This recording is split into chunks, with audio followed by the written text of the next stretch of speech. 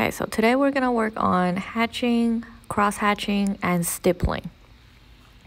First, we're going to go through hatching lines.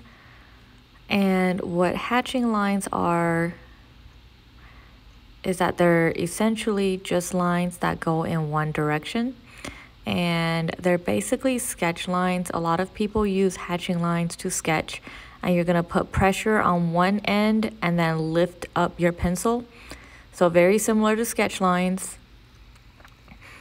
And if done correctly, your hatching lines should all be going in one direction and they blend nicely.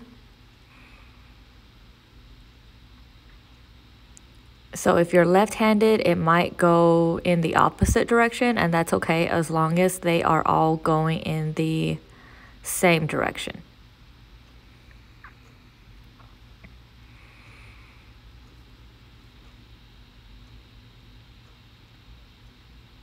Next, we're going to work on cross-hatching lines.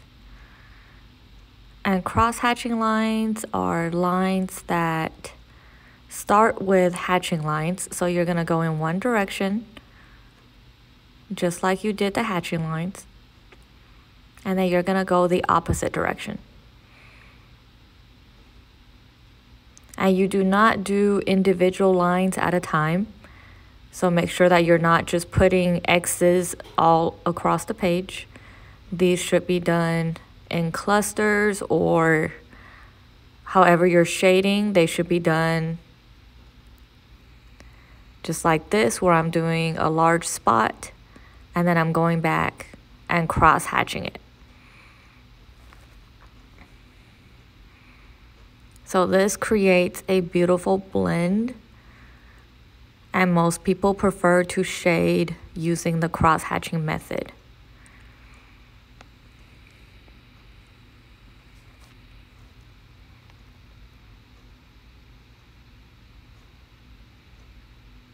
So all of your lines are blended together.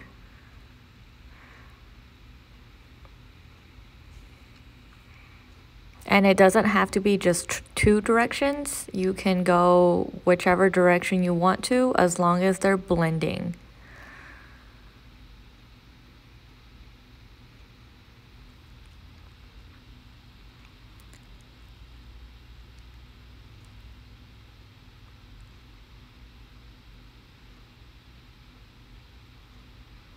So next we're going to work on stippling. And these are not necessarily lines, but it is a method that we use to shade. So you're going to need a Sharpie, and you want to make sure that you're lifting your hand directly up. And these should not be done too fast. So I'm lifting it directly up and not off to the side. You want them to be dots. You do not want to quickly do this because you're going to end up with tails. And we don't want tails on our stippling because that is bad craftsmanship.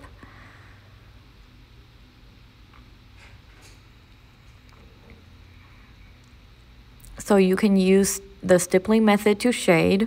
This is what it should look like. This is not what it should look like.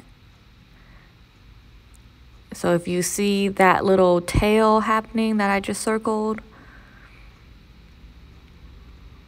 that should not appear on your paper if this is done correctly.